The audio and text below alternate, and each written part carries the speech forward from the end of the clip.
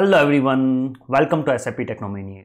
In this video, we are going to discuss CDS and different RAP artifacts naming convention. We are already following the naming convention in our older objects like the report, interfaces, classes, and the internal naming conventions like the variables and the tables. We are already following, and that is proper in our company.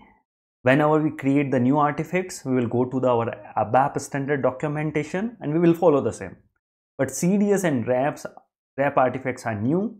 So whenever we create the CDS view, we will think what naming convention I should give. There are different kind of CDS views. There are different kind of RAP artifacts like the behavior definition.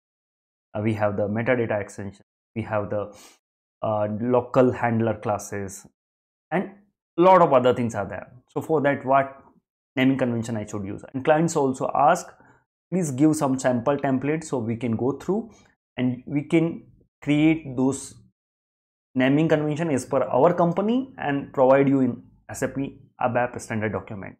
So what I did, I went through SAP standard artifacts which already available in the system and the SAP standard documentations and some of the blogs, and I try to create so we can suggest this one to our client, and based on that they can decide. And if you have some input in this document, you can write it down in comment section. We can discuss further.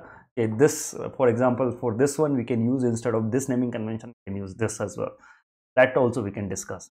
So let's get started. We'll go through one by one all the naming convention. First we will discuss the CDS naming convention, then RAP artifacts naming convention, then Launchpad configuration object naming convention, and we will give some examples and guidelines.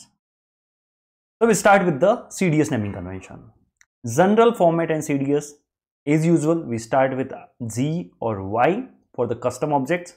So for production object, we always Z. Then we will use the module. For which module you are creating this particular CDS. You are creating for the SD module, you are creating for the MM module. Some companies use SD MM 2 character, some companies use 3 character PTP or TC, like that. Based on that we have to follow the same. And some companies are not using also because they are creating those objects in one of the packages. So for example, for PTP package, they are creating all the PTP artifacts in the PTP package.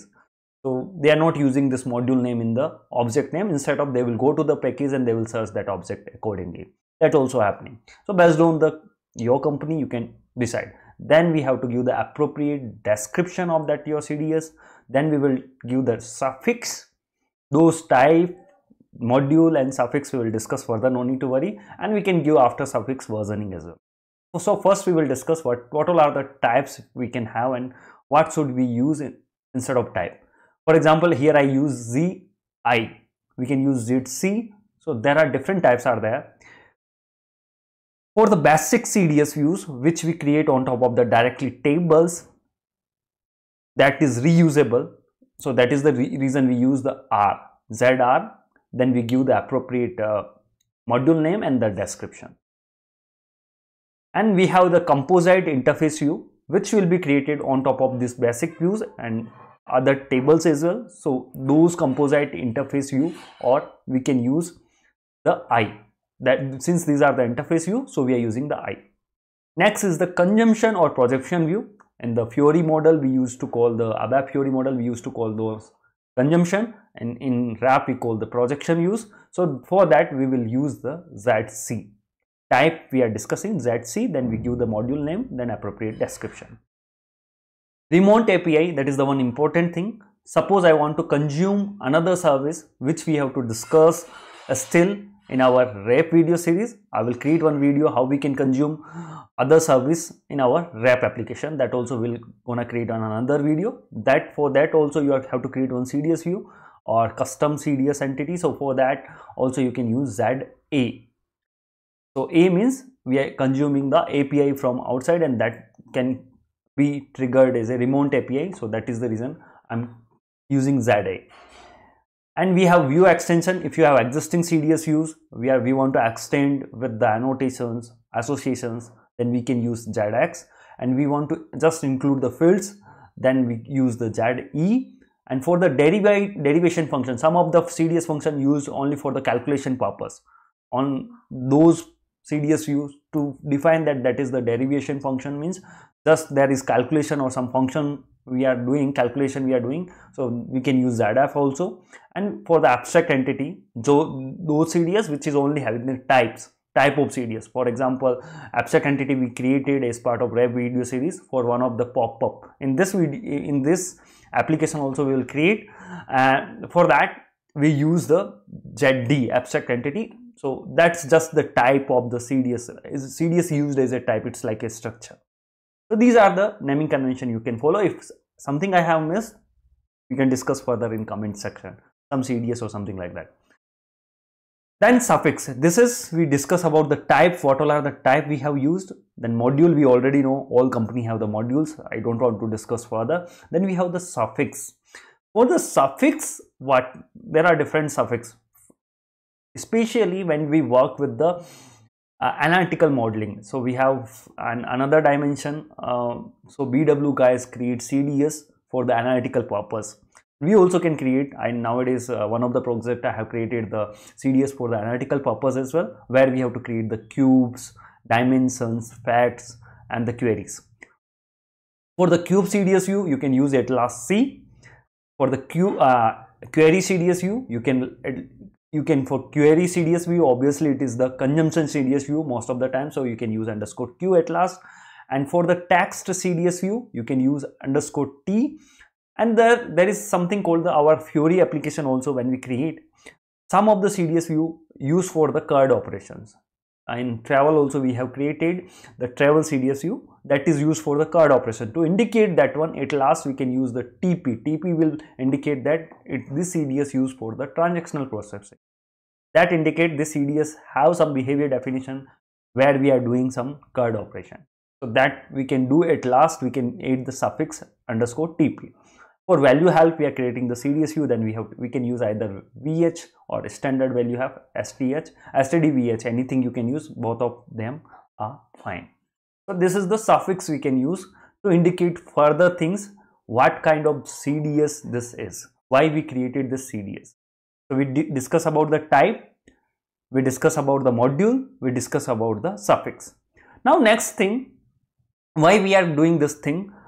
Because we don't want to, whenever we see the CDS name, we should able to see what purpose this CDS view is created. And like we follow in other ABAP program also, some of the programs is creating for the report purpose, some of the programs creating for the interface purpose. So that there also we use ZR, ZI. In same way, the CDS will be indicate what is the purpose of this particular CDS. And one more thing, whenever you use this description also, you try to use the camel case. Why I'm suggesting here camel case instead of the underscore? Because when you create the CDS, even you do the shift F1, it will not convert in upper and lower case in the CDS view.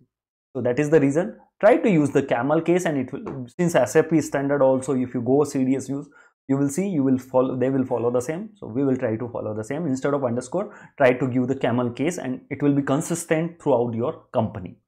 And last but not most thing, in CDS, why we are creating we are giving some alias name. Try to give appropriate name instead of abbreviation ORD. Nobody can understand ORD can anything, so you have to give order. Let it be little bit bigger name, so somebody will see, then he will able to understand what purpose this CDS view. So for the CDS view naming, that I talked about most of the things. About the description, we should give in the camel case, and we should not use the abbreviations, and it should be uniform throughout your company.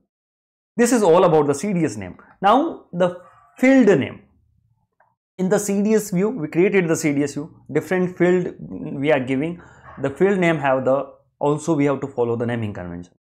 We are fetching the directly data from the tables, but table fields VBAK, we don't understand. We just want to give the appropriate name, sales order.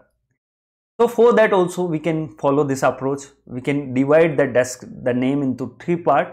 First will be the object. For which object you are creating for sales order, purchase order, production order, process order. So you can use the object name. Second, you can give the what is the property, and third is the representative term. So representative term tell this field is related to date, time, timestamp, quantity, amount, or duration. So that kind of term we can put at last, so it will be indicative that what purpose we have created. And property name, what is the actual property. For example, sales order confirmation date. So since it is date, I put at last date, and since it is related to sales order, so I put first sales order, and in between I put the property name, that is confirmation date. So what all are the representative terms can be? So as I told you, it can be the amount, it can be date, time, timestamp, quantity, text can be there, so you have to use at last text. For example, amount, tax amount I have used. I want to use sales order tax amounts, you can use sales order tax amount. You can use the order indicator, so something is released, so order is released, so some indicator you can use for the released date, time. So these are the representative term. At last we can see some of the example you can do, and based on your thought you can give. And always try to use the camel case for the field name, don't use underscore. SAP is doing the same. So this is the representative term, last one I am discussing. These are the CDS field name we can use. The next thing is the wrap artifacts. The wrap artifacts, we have the service definition and service binding. CDS, we already discussed all the things. On top of that, we create the service definition and service style. Service definition we can create for the UI purpose also, and we can create for the API purpose. UI purpose, we will be gonna create out of this service some UI application.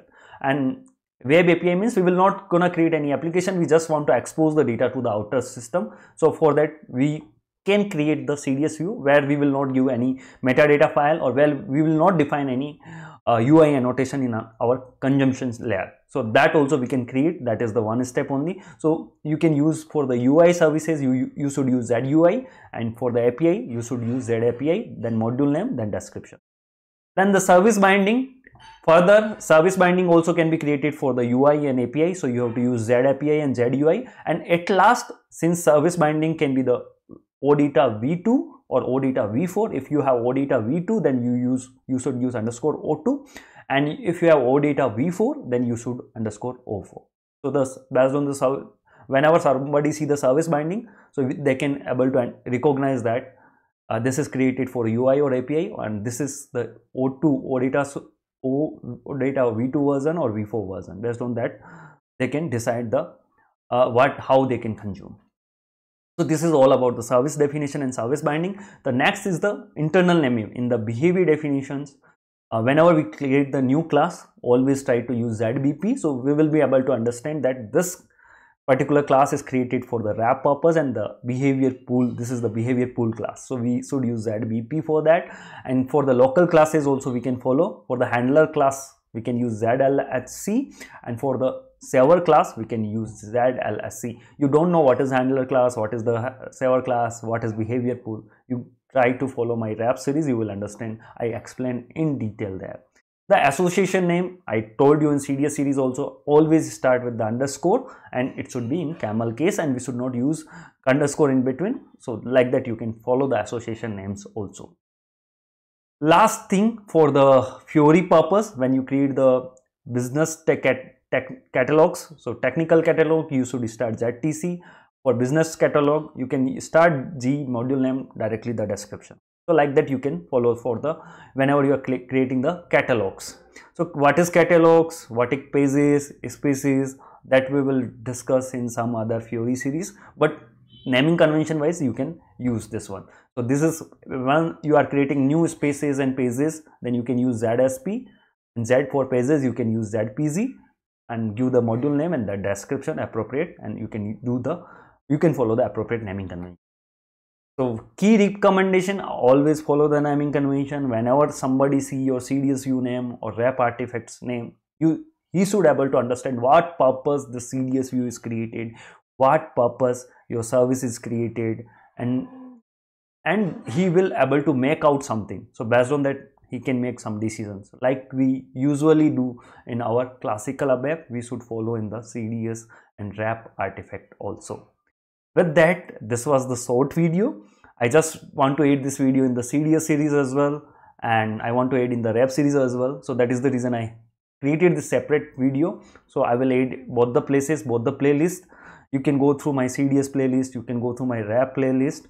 Both the places you will find this particular video. And with that, if you want to suggest some other naming convention, and if you want to, if I have missed some namings for some CDS naming convention, please write it down in comment section. I will add those also in this PPT, and this PPT will be shared on the LinkedIn. You can use from that, and description of that particular LinkedIn post will be in the description. You can go through that and you can suggest. And with that, thank you. Before going to next videos, please like this video, subscribe this channel, whatever you are feeling, write it down in comment section, share this video. With that, thank you and happy learning.